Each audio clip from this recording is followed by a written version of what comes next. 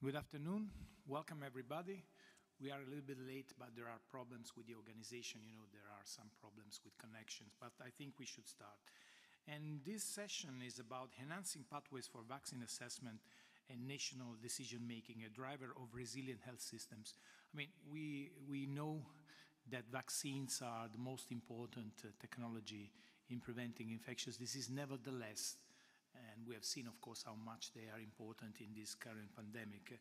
Nevertheless, there is a problem. I'm not repeating the story that we know very much. The value of vaccines is perceived as relative.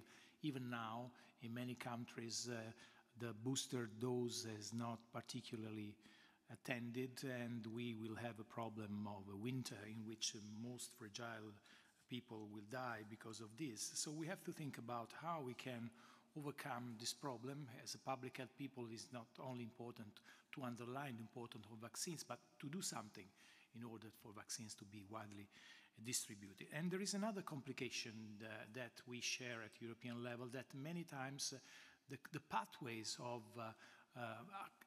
regulation and introduction of vaccine into the national schedule is very fragmented and very heterogeneous. So the session of today is about how we can overcome this difference, how we can better use vaccines in the right way, how we can speed up the process from research to implementation. And we have a parterre de roi because we start with a presentation by Vaccines Europe, by the organization that is promoting vaccination all around, and which we have worked very well during the pandemic. And I mean, if you look at the new book by David Quammen about 90 days from the inception of a vaccine to realization of Moderna, I think this is a great achievement, not to speak about the incredible production and distribution and procurement. I was part of that during that time when some countries, namely Italy, France, Germany, and the Netherlands, start the process of procuring, but then the European Commission took over and make a very incredible step forward. So we will start with a presentation, and then we will have a panel discussion. And I will invite Sibylla Quilici, who is Executive Director of Vaccines Europe, to give the presentation about the key points for the proposal that Vaccines Europe is doing. And then we will have a panel with Martin Postman, Professor of Global Health Economics, University Medical Center Groningen and Faculty of Economics and Business, and member of the UK Joint Committee on Vaccination. Elena Petelos, who is lecturer in evidence-based medicine and senior research fellow, University of Crete and Maastricht University, and vice president of the UFA HTA section, and Martin Ingvorsen, Policy Officer, Disease Prevention and Health Promotion Unit at the Directorate General for Health and Food Safety of the European Commission. So, Dr. Quilici, the floor is yours. Thank you. Yeah, you can hear me very well. Thank you very much, Walter. Thank you for everybody to join. Is that loud enough? Yes? So maybe just very briefly, I will introduce indeed Vaccines Europe, which is a specialized group, vaccines group within the European Federation of the Pharmaceutical Industry and Associations. And our role is really to stress and defend vaccines and vaccination specificities in the EU, in national policies, as well as in legislative environment. So vaccines is really, I mean, we all know it's really a distinct product, and it's really different from pharmaceuticals for several reasons. They are a preventative tool. We do prevention administered generally for healthy people in a large number.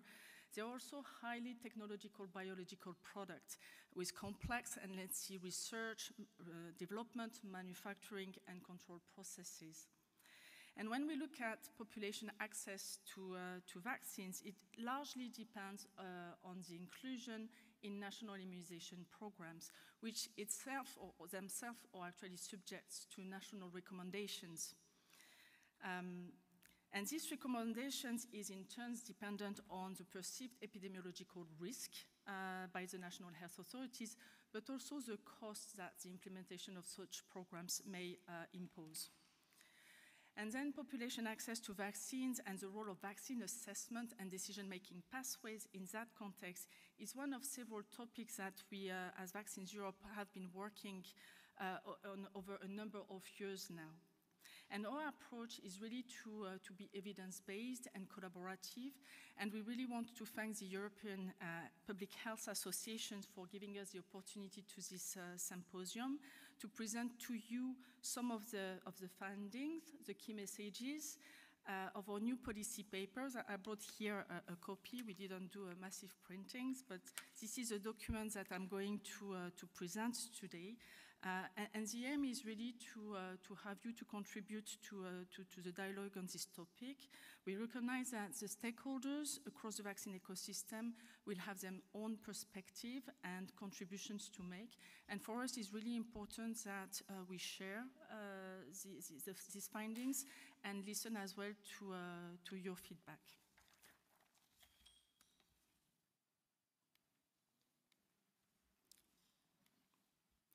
So with regards to our policy paper, so it builds upon an extensive research project that Vaccines Europe conducted together with renowned leading experts on vaccination.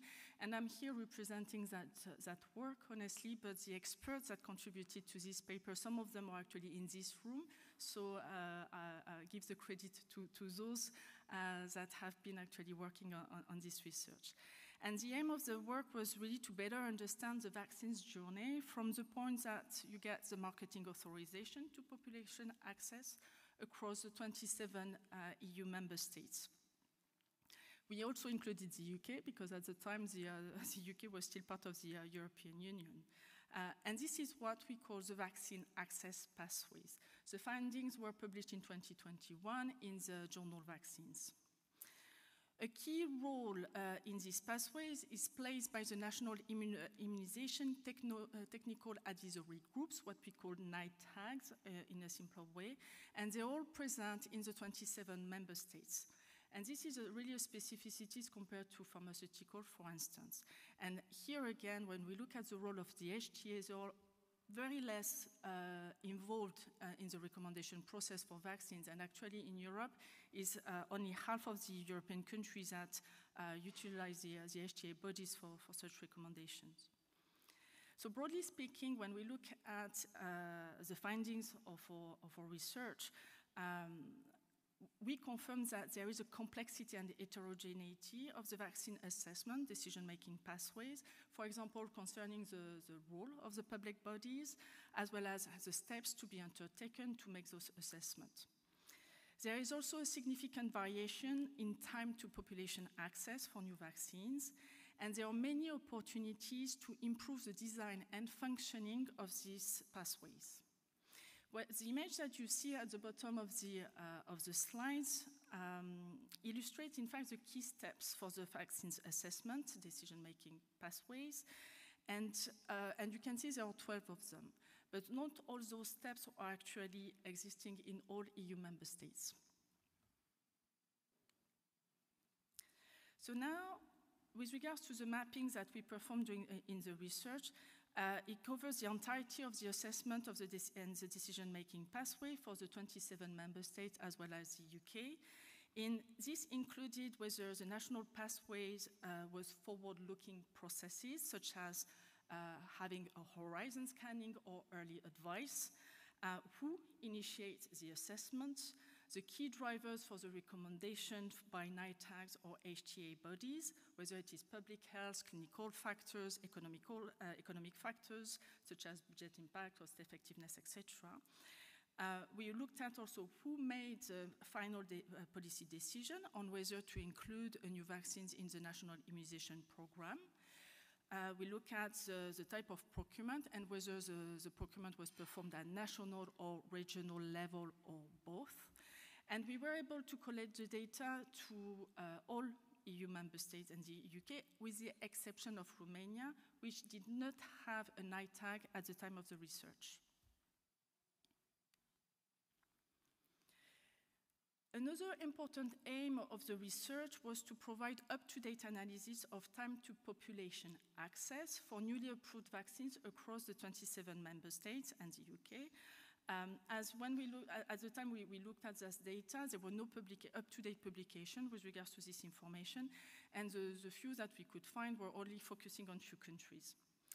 The analysis was the time to population access, in fact, the way it was defined is the time between marketing authorization and the date of which the funding was effectively implemented. So it's a range time, and whether the funding was implemented from public procurement or with reimbursement. How we looked at this time to population access, we also use 3 vaccine exemplars covering the life course, so pediatric, adolescent, and adult.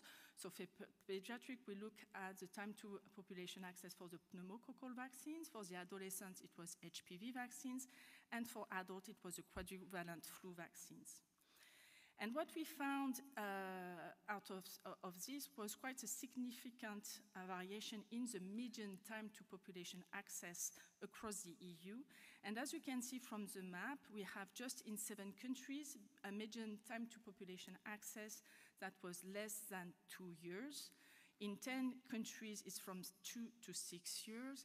And in 9 countries, which represent a third of the European Union, is beyond 6 years. So this result means what? It means that in some EU member states, citizens may have to wait significantly longer to have access to new vaccines than their counterpart in other member states. So in a context where if we consider vaccine as a contributor to building resilience of our society and the healthcare system, this could be an issue to have such delay in access across the population of Europe. So turning down to the findings into proposals, our new policy paper provides 4 key principles for enhancing the vaccine as assessment and decision-making pathways. The first one is timeliness. So timeliness of vaccine assessment and final decisions on inclusions in national immunization programs, inclusiveness of all relevant stakeholders' opinions into the work of the NITAGs and HTA bodies, consistency of processes, methods, and approaches for vaccines assessment and decision-making, transparency regarding the role of the public bodies and rationale for assessment and decisions. So for each of these principles, yes, we have key actions that we propose. Here is a snapshot of the proposals that are contained in the policy document. It's much more detailed in the paper, but what we wanted is to give a snapshot of this type of proposals. So with regards to timeliness, we make some suggestions with regard to how to improve this time to population access. So with regards to timeliness, we can look at how to strengthen the NITAG resources and capacities, where in terms of resource constraints, clearly this could be a reason for delay affecting the speed, in fact, of the assessment. So ensuring that the right level of resources is provided to NITAGs is really important. And also the capacity with regards to life course immunization, because the national immunization programs have evolved quite significantly over the last decades, and is going to evolve even more in the coming years. We have now immunization programs that should cover not only pediatrics, but also, as I mentioned already, adolescent, adult, and older adults. That's what we call the life course. And ensuring that as part of this NITAGs, we have the right expertise, not only pediatricians, but also potentially hematologists, pneumologists, etc., that can really work on this recommendation with a life course perspective is important. Implementation of horizon scanning and early advice to ensure that the NITAGs are optimally prepared to assess vaccines in a timely manner. This is critical to have a view of what is going to come next. And horizon scanning, notably, is really important because this is a way to contribute to better planning with regards to vaccination budgets. And the third point related to timeliness is what we call sustainable immunization financing that will be needed if all the vaccines that we consider bringing a significant value, broad health, economic and societal value, for the inclusion of NIP needs to be financially supported. But immunization financing is not about ensuring that you have the budget for the vaccines. It's also about ensuring that you have the budget to support the infrastructure that will support the implementation of the programs or the recommendation of the programs. And this also fits with regards to the funding for the NITAGs or the HTA bodies in order to strengthen their resources. The second principle that we have related to inclusiveness here, our key point is really that we should have mechanism for consultation with all stakeholders. And we suggest notably that the scope could be really about involving the civil society, patients' representative, for example, in the activity of the NITAGs. And the aim here is really their involvement in the broad function as advisory body on immunization programs. That said, the aim is not to extend this to the vaccine assessment, which this needs to be retained to their scientific character strictly. The other two key principles, consistency and transparency. So with regards to consistency, the first here, we call for consistent process within the countries for the assessment of the vaccines, and notably through the adoption and the use of a decision analysis framework. The second, we think that there is room for convergence between national approaches to vaccine assessment. So in that regard, the European regulation HTA health technology assessment can make a significant contribution to that. And this only if the vaccine specificities are actually recognized and taken into consideration, and through the implementation of the EU regulation on HTA, it is actually implemented by the member states. And I will come back to this point. Related to transparency, in particular, we want to emphasize the importance of publishing the rationales undertaken by the NITAGs with regard to their recommendation and final policy decisions related to vaccines inclusion in national immunization programs, as well as their funding. And we see that transparency can also provide a way to ensure that there is a good circulation of the information within the vaccine ecosystem, and can thereby make a contribution to building vaccines confidence. So understanding even for the lay public, I would say the civil society, but the lay public, how the decision are made with regard to when a new vaccine is implemented in a national immunization program, where the decision is coming from, how it is made, why, and how it is funded, can really support vaccines confidence there. So all what I mentioned here and the key steps are really driven by at the national level, and this is natural because national immunization programs, health in general, is actually a national competence. However, we do see the scope for the European Union to support the improvement of the access pathway. And here, for the sake of time, I'm not going to go too much in the details because then all is in the paper. But what we can really stress with regards to the support of the EU, there are three key points for us that is of importance. The first one is about the development of non-binding guidance to member states on best practices and methodologies for vaccines assessment and decision-making. And this can be done via the EU Council recommendations, for example. The second point is related to the establishment of a European Vaccines Clinical HTA Committee to contribute to good implementation of the European regulation on HTA, as I mentioned earlier, and notably with regards to the development of guidance on vaccine-specific clinical HTA methods and processes, because of the specificities of the vaccines, it's really important that we have dedicated guidelines on how this clinical HTA method and processes can be done.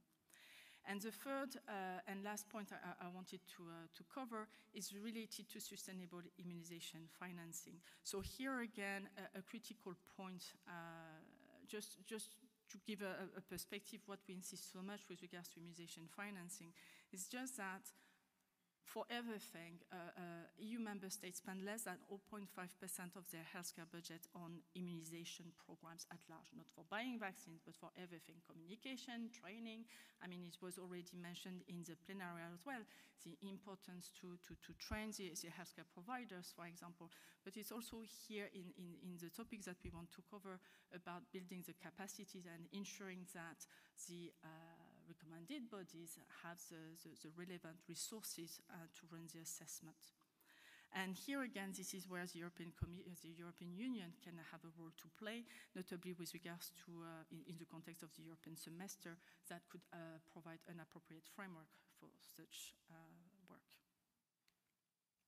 So just in conclusion, the efforts that we that we are working on with regards to improving vaccine assessment and decision-making pathways, we believe that really can contribute to building a more resilient health system, which is quite the key theme of this conference. And of the many actions, the actions that we can really play on here is ensure more timely population access to new vaccines, as we've seen. Greater foresight, so in anticipation, looking at what will come next in terms of new vaccines, new generation of vaccines, and ensure that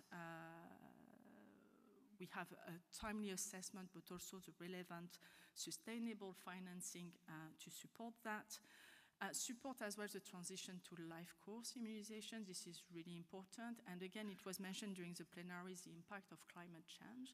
The impact of climate change on infectious diseases will be significant potentially, and this will also have an important role with regards to the need to prevent much more infections in the adult population. And last but not the least is ensuring greater transparency of the vaccine assessment with the aim to strengthen vaccines confidence. I'm finished. Thank you very much. Thank you very much. So there are 3 concrete proposals by Vaccine Europe, and I think this is very important in the current framework, both from the legislative point of view. I would remember that according to the Maastricht Treaty and to the cross-border directive, vaccination is explicitly excluded by what a citizen can look for when he or she moves from his or her own national country to another country. And these are 3 concrete proposals that have to be discussed. In case you have comments or remarks, please save it for later. Now we have the comments and remarks by the panel, starting from Professor Postma. And Professor Postma is the peculiar situation of advisors and consultants both in Europe and in the UK. So do you see difference, and how do you see this proposal in the framework of your current activity? Thank you, Mr. Chairman, for giving me the chance to talk a little bit about this. Is it okay if I give a few thoughts now? Yeah, I think that, and I want to relate that to the aspects of just mentioned by Sibylla on the timeliness and the transparency, consistency, and inclusion. So if I start with also what you just showed on the screen, Mr. Chairman, the being prepared for the unexpected. I think it was just yesterday that we had together with my colleague Cornelis Boersma in Groningen, a colleague in Groningen, we had a paper in a Dutch newspaper exactly on the issue that vaccines come late. We had in the Netherlands a discussion on one specific example is the meningococcal B vaccine, which has been denied by the Dutch NITAG, which is the Health Council, just 2 weeks ago. And our paper, our newspaper article argues that these vaccines should be much more considered, because it's always about costs, of course. It's about budget. It's about cost effectiveness that is not achieved. The epidemiology of meningococcal B is low at the moment. So if you take the current epidemiology, you might end up not cost effective. But we also know with infectious diseases yeah, the unexpected, or maybe it is actually the expected. We know that once it will go up again. So rather than deny currently a vaccine like that one because the epi is low, be prepared for a higher epidemiology that will come and avoid. And so act rather than react. And a bit similar discussion also concerning, of course, the viral infections, flu, COVID, RSV. There's an RSV vaccine, many various RSV vaccines coming. Huge opportunities to avoid lots of demands for intensive care beds in the winter. So rather be prepared and rather see the vaccines as an investment. That was the point that we made. And then if I continue to specifically the paper that Sibylla showed us, which we had the Legle et al. Paper in vaccine. She argued, we analyzed that the time to population access for vaccines being 6 years or more. If you compare it to an oncology drug, it's less than 2 years. So there is a huge difference in this respect. And this may be related to the, indeed, complex, as also Sibylla argued, complex and sometimes also non-transparent approach that is taken by NITEX and health technology assessment bodies in the field of vaccines. Only in the Netherlands, where I come from, the interaction between the Zorginstituut, the Care Institute, and the Health Council is pretty complex and fully intransparent. Something that is coming also, which is also affecting the issue, is that if you look at cost effectiveness, which is specifically my field, vaccines are considered at a very low threshold per life year. We are only wanting to spend 20,000 euros per life year. In the Netherlands, that is formally done like that, 20,000 euros per quality for vaccines, whereas again, oncology is up to 80 or 100,000 euros per quality. And this is intransparent as well because generally we don't know. So the consistency aspect, infectious diseases, of course, do not respect borders between countries, yet major differences exist between the systems that we have. And in our paper, we identified at least 4 archetypes of systems differing with respect to the level of decision making. UK, where I'm in the JCVI, indeed, a very national type of decision making, but very different in Italy, Spain, or Sweden for that matter. The reimbursement sometimes is population-wide. It can also be, I think, in Germany, for example, the Krankenkassen, the health care insurance is involved in, is a bit more like an individual-based reimbursement system. Some countries use tendering, like the UK. Some countries do not have such an approach. So there are and of course the epidemiology, because that surely comes in. There are differences between epidemiology between countries, but again, as said, infections do not respect borders. So there are differences, but only to a certain extent. But these differences in epidemiology are, I think, magnified between the countries, leading to completely, at least differing immunization programs. And then my last point on the inclusiveness concerns, for example, the equity aspect is, I think, an interesting one. I just come from Vienna, from the ISPOR, the International Society of Pharmacoeconomics, and we have this famous value flower in ISPOR, which identifies all the different values of drugs.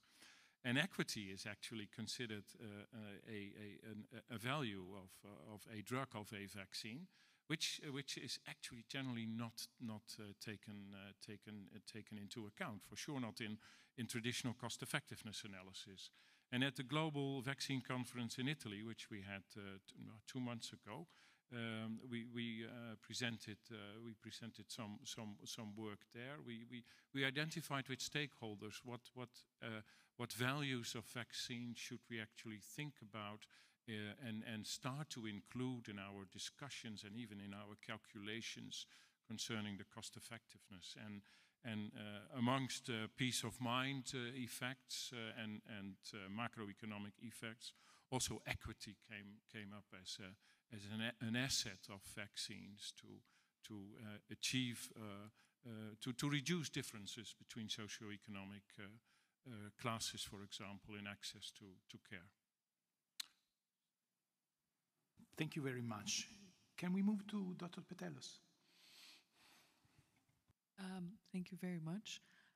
First of all, to say that some of the things Martin already mentioned, yes, is good. I'm not going to go into, but indeed we have a lot of heterogeneity. I think, before going on to continue what I think is a very valuable paper, he extrapolated on some aspects which are very relevant from a health economics perspective, but we also have some, if you like, more basic issues. Issues in terms of recommendations from a clinical effectiveness viewpoint. Not efficacy, but effectiveness in real-world populations. And I think a very big challenge for those of us that are involved in HTA or vaccines for many years is the fact that for the past 3 or 4 years, the focus has been COVID vaccines. And of course, COVID vaccines are a very particular type of vaccine for a type of virus which requires you to immunize or vaccinate again and again. And this presents a lot of challenges in terms of how you monitor efficacy populations and primarily also how you communicate with the people and the healthcare practitioners. So I'm going to try and give a little bit of an overview from a transparency perspective and how we think this links to evidence generation, starting from data generation to synthesis, to keeping it up to date because we have an ever-changing benefit risk for different populations, and of course going over to actually calculate other benefits, economic benefits, but also there are many different other benefits you can see at societal level. So the discussion, I think some of you were in this morning in the HTA regulation workshop for collaboration we did. The HTA regulation has not primarily been developed for vaccines. Vaccines being very cheap were not the biggest challenge. Oncological drugs have been the biggest challenge and the main focus. Nevertheless, vaccines are regulated as medicinal products in the EU. They are within the scope and remit of the European Medicines Agency. So, of course, in terms of how they get authorized at the EU level, there is a lot of transparency of what gets submitted and what gets released. This information does not necessarily, of course, reach every pediatrician, every general practitioner, the people that immunize in the field. So the information usually has to go to member states and then be adapted locally via NITAG or any other committee, because we have also a lot of variability there. A big challenge also is the type of evidence of trial generation in terms of development of R&D that gets submitted to have a vaccine approved. And in terms of transparency, I think there are many people that I come across that have been in different clinical fields for many years, and they're not necessarily aware of who does what and what the role of the EMA is, what the role of the European Commission is in approving a vaccine, who determines procurement at EU-wide level, for which we had different kind of transparency issues, and who determines contractual obligations, liability issues, how we record potentially damage to health or harm to health. And then, of course, having all of this adapted at the local, at regional and even local level. And we also very often have language barriers to add to that. From the perspective of practitioners, I mean, half my life is in Greece and half of it is in the Netherlands. So we had to vaccinate 600,000 people in Greece. And this also meant that we had to wait for recommendation from a national committee, not only for COVID, but for everything. And then this has to be communicated to populations that have, let us say, a very high heterogeneity level in terms of trust to institutions and to governments. And I mean, some of you may know also that Crete can be quite strong in terms of perceptions of, well, if you're not ill, you should not have any intervention applied on you.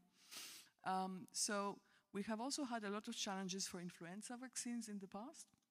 And we had some issues in terms of how the vaccines are being deployed and how evidence is being collected.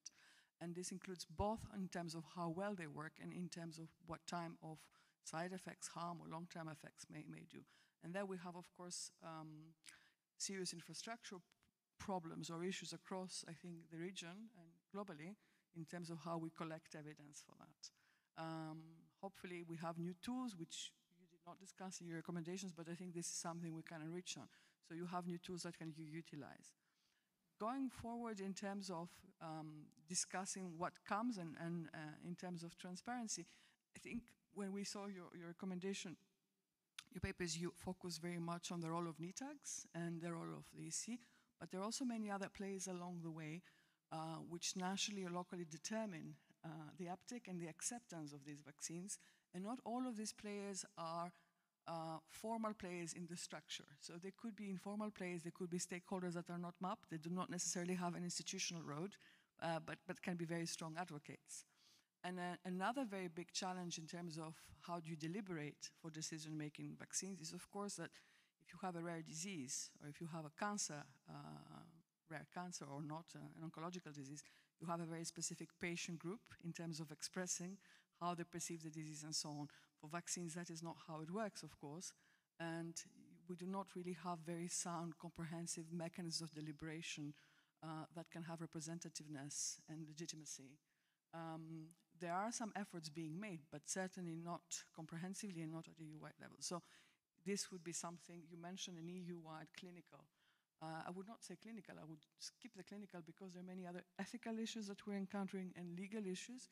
And I think some of the challenges that we encountered that HTA could factor in, but they're currently not being considered, is having very high regional variation. I think in the Netherlands we have the Bible Belt, for example, whereas in Greece we have, and in other places we have pockets where people are very reluctant to share information. And discussing with colleagues from Germany, I also have seen general practitioners that are very reluctant to share data for their patients and how they're doing in terms of putting together evidence on how well their vaccines may work and what harms may be there. And for vaccines, I think in the long run, I do not know how many you have come across this. I mean, forgive me for going to COVID. We have also many questions coming to us in terms to what extent something may be a long COVID after effect from COVID versus what something may be an after effect from multiple vaccinations. And of course, you try to say that the evidence is there, you can access it there, this is what we have, but not everybody has this level of access. Another aspect which is for me critically interlinked to transparency is not only sharing evidence on mechanisms and so on, but trying to elucidate them. To say that we have an ETAG that will be convening 2-3 times considering this evidence does not necessarily allow a healthcare practitioner or general practitioner, somebody in the field, or a patient or a healthy citizen indeed, to understand all these mechanisms. So you need to build slowly, not only transparency, but also literacy in these topics. And this is a very big challenge, I think, for vaccines, because they have not been the focus. We have been discussing life course immunization for many years, but the focus was on campaigning, not on generating evidence and then making this evidence accessible and readily understood in a format that can be accessed by the public. And you need to progressively build on that. The biggest challenge that we had, and I think the biggest opportunity, is in terms of transparency. We've seen a little bit in Norway on that, and also with very basic tools, is building level of trust of citizens. So the more transparent you are, the higher trust you have. This is not necessarily something you factor in terms of how you assess a particular vaccine, but is also a collective effect. So if you have, vaccines are also seen by the population collectively. So if a vaccine is doing harm or is doing something particularly well, other vaccines for other modalities will be also affected disproportionately, I would say, or proportionately in an equal degree, which is certainly not the case for different medicines. And last, but certainly not least, there are other aspects which have to do not so much with vaccine development, but have to do with the very intense debate that we have, transparently, but not with understanding of the structures in terms of how things are taking place. Mr. Chairman, Professor Ricciardi mentioned what an achievement it was to go to a decision for R&D potentially a lot of investment for vaccines at the beginning of the pandemic, and a decision to step in. Article 168, Beyond the Cross-Border Health, allows for a lot of flexibility in making decisions for public health and societal welfare in the EU. Sadly, it took a pandemic to sort of activate it, and I do not know, we have a new body, we have HERA, so let's see what happens out of that. But I have to say that in public health also we have lagged behind, because traditionally there is a component for vaccines for generating evidence that has to do with the European Medicines Agency, and there's another one that has to do with the CDC or NITAGs. These have not been naturally cross-talking, and as also some of you may know, there is an extended mandate for more collaboration there, and there is also something that we need to do more work, because it is not clear who is responsible for many of these aspects at EU-wide level, let alone at regional or national level. And the last but not least, I would be cautious and a little bit wary of transferring best practices from one country to the next, including for transparency, because there are very different value systems and very different perceptions, and not a lot of translation and mistranslation too. So I think for us, part of the transparency effort is also slowly building knowledge and literacy, and getting public health professionals more familiar with clinical modalities, and clinicians more familiar with public health priorities, health economic priorities, and also R&D aspects, which they're not aware of.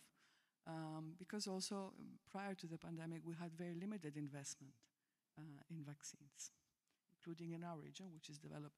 So as a last message, I would say that the most important thing that we need for transparency is establishing a baseline and moving a little bit over the papers. We tried to put something together a couple of years back in the HTA stakeholder network, and explained at the time also to the Commission that we were a little bit concerned because we were not seeing vaccines really scoped for in the regulation.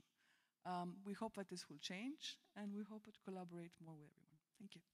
Thank you very much. And now we have the opinion of the European Commission by Dr. Ingwersen, please. Yes, thank you very much, both to my co-panelists, but certainly also to Vaccine Europe for this useful presentation that we had in the start that was outlining the vaccine assessment and the decision-making pathways across the European Union. From the side of the European Commission, which I'm representing today, we would like to highlight again the role that is played by these national immunization technical advisory groups in these processes. And I will say a little bit about how we are trying to support NITAGs in sharing knowledge, in supporting each other, in making this whole decision-making process more consistent and transparent across countries. And for the NITAGs, I'd like to just make it clear that we're speaking about independent groups of national experts that are fundamental for the success of national vaccination programs. Can you hear me actually? Does it work? Okay, thank you. And these experts, they carry out the scientific evaluations needed to make evidence-based policy and program decisions. And on the basis of that, they provide recommendations to the relevant decision makers, most notably ministries of health. I believe that you're all in here aware of the Council recommendation on strengthened cooperation against vaccine-preventable diseases that came out in 2018, and also of the Commission communication that preceded it. In both of these policy initiatives, we could also see it as only one, but basically it was two papers. And in both of them, there was emphasis on strengthening the efficiency, the consistency, and the transparency of the decision-making on vaccination by facilitating technical cooperation between NITAGs. This is also retained in the roadmap that the Commission developed to implement actions in the two policy initiatives. In addition, we had a European joint action on vaccination that you may also have heard of. It ended in March this year. And as part of their work package 4, they explored the cooperation between NITAGs in the European Union and the European Economic Area. And they provided a number of observations and recommendations in that respect. And in the middle of all this, I mean, time-wise, things are sometimes a little bit overlapping. And meanwhile, while all this happened, the European Union and the European Economic Area NITAC collaboration was established by the ECDC. That happened in October 2018. And the aim of this was to share information between NITAC in many ways. The objective was to exchange existing and new scientific evidence, but it was also to generate up-to-date scientific evidence via systematic reviews. It's the European Centre for Disease Prevention and Control. That's one of the Commission's scientific agencies, and they play the role as a secretariat for this collaboration. It's a volunteer network, and it was established with nominated representatives from all the EU or EEA member states. I mean, of course, the COVID-19 pandemic was not good for many things, but in a way it was good because this NITAC collaboration has actually been very active during the COVID-19 pandemic, and it provided a forum for exchange of opinions, mostly, well, via webinars, also because of the situation as such, but actually it turned out that these webinars were actually a good way of bringing NITACs together to discuss COVID vaccination, but also other things. Most recently also monkeypox vaccines. I would like to say more specifically today that the Commission recently launched a call for tenders to support collaboration between NITACs. It's a service contract. It was signed in September 2022, right, some months ago. And it's being done in collaboration with the ECDC. It's a tender for a duration of 4 years. The budget is €2 million, and it's entitled Service Contract for Systematic Reviews of Scientific Evidence on Vaccines and Capacity Building Activities. And the aim of this is very concretely to support member states in their decision-making on national vaccination plans. And I mean, due to the pandemic, this was also seen as support for needs regarding COVID-19 vaccines and also adapted vaccines. But I mean, all vaccines are actually included in this collaboration. There are 3 main tasks or work streams in this project. First of all, the consortium needs to carry out 16 systematic reviews or rapid literature reviews. They also need to prepare and execute online training on methodologies in assessing evidence, because this is something that is needed, and we see here that some NITACs will be able to learn from others here, particularly NITACs in smaller countries who sometimes struggle to carry out these assessments themselves. And the third task is actually various capacity building activities to strengthen the collaboration. There will be physical annual meetings. There will also be so-called twinning visits where members of NITACs will visit other NITACs. And last but not least, there will be a digital repository to support this collaboration. So this is, for the moment, being the Commission's way of supporting the NITACs while taking into account that they are national bodies with a national competence in vaccination. This is something that we have to respect, and this is why we are doing this as a support to collaboration between these NITACs. And of course, we recognize that more collaboration, more consistency between these processes is needed. This is not a new wish; it's something that has been there for years. But again, we need to respect the national competence of vaccination of member states, and this is why we're doing it this way. So thank you very much for this. Well, thanks to you. I think it's very important, and we have to praise the European Commission.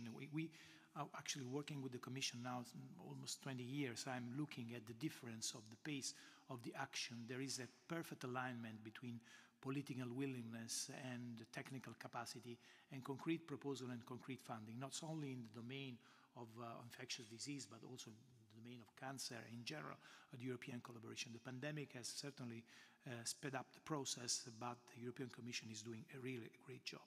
Thank you very much, and we appreciate it. Now it's time for you, if you want to make a comment or a question to the panelists that made an excellent job providing us with very important point of view, but also very concrete actions that are carried out in this domain. Any, please, can you come and take the microphone? So Valérie Legge, thank you for the very nice presentation. So you have seen that with some of the colleagues, well. Can you, Janice, introduce yourself? Yeah, Valérie Legge from MSD. I'm also the chair of the Market Access Group of Vaccine Europe. I've been the primary author of the publication we were discussing, which is the basis of having a better knowledge of what is happening at national level. I would like to have a question to you, European Commission, because I think you share with us a lot of what the Commission expressed of willingness to improve overall access to vaccine, far beyond only the evaluation and the market access pathway. I mean, it's going about implementation, about vaccine confidence, about training of healthcare professionals, etc., etc. And there is a lot of things which has been done through the joint action on vaccination, I think. But coming back to this new tender on NITAG coordination, I think there was this initiative you mentioned in 2018, and on this initiative there were a web page which was developed at the very beginning, and then nothing more happened. So we, as industrial, but I think if someone from the lay public wants to know what is discussed there, what is the program of work, what are the outcomes, we couldn't leverage anything that has been done because there were no communication. And again, now there is this new tender with the scope of work where you express 16 literature review, etc., etc. But on which topic? What are the aim? Which disease are we targeting? How can we contribute? HTA methodology. We are facing this, and it's a huge challenge from an authority perspective, from a country perspective, from population perspective, from company perspective, the joint HTA regulation, which aim, in theory, to accelerate access, to facilitate equity of access across European countries, to address several challenges. It's already a huge challenge for drug. It will be an even biggest challenge, I think, for vaccine. Of course, it's always biggest when it's your direct concern. And I don't see anything in the scope of work about how can we make and ensure that, let's say, the vaccine ecosystem, including NITAG, is ready for the joint HTA to come. So here I'm making a clear call on more transparency on what will be the outcome and regular communication on what will deliver this network, because we are really missing that. We are kind of blind there. So thank you for your comment. Do you want to reply? I mean, I can reply very briefly in relation to the NITAG's tender. We just call it the NITAG's tender. I mean, the idea is that member states themselves will be involved in the selection of topics. And it's a tender that just started, meaning that so far there is nothing to share.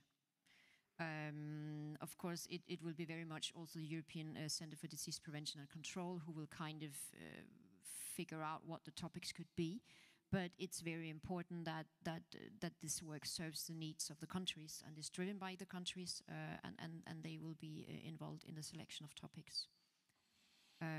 I cannot comment on how concretely they want to share this. I mean, normally there is a project website where you can see such things. But the idea is that you will have this digital repository to support the coalition, but the shape of this has not really been decided yet. Thank you very much. I think there is a plenary starting. I think it was a good session. Dr. Quilici, do you want to have a very, very short final comment to your proposal? No, I wanted to thank you very much. Thank you, Professor Postma. Thank you, Martin Inversen, and thank you, Elena, for joining this call. I think this is a first step. I mean, from our side, I mean, this is a position where we want to open the dialogue. In fact, it's a multi-stakeholder platform that we want to open as well, with the aim to collectively see how we can improve the time to population access to vaccines, because for me it's ethic that we need to fulfill. I really believe that primary prevention and vaccination is an important public health tool that we need to ensure that everybody has access to it as quick as possible. So for me, here's what I want to share is just that we are opening a multi-stakeholder platform to dialogue, to debate on what needs to be done, and we invite everyone that is interested to join, to participate. So thanks very much to our speakers, and thanks very much to you that have participated in this debate. Thank you.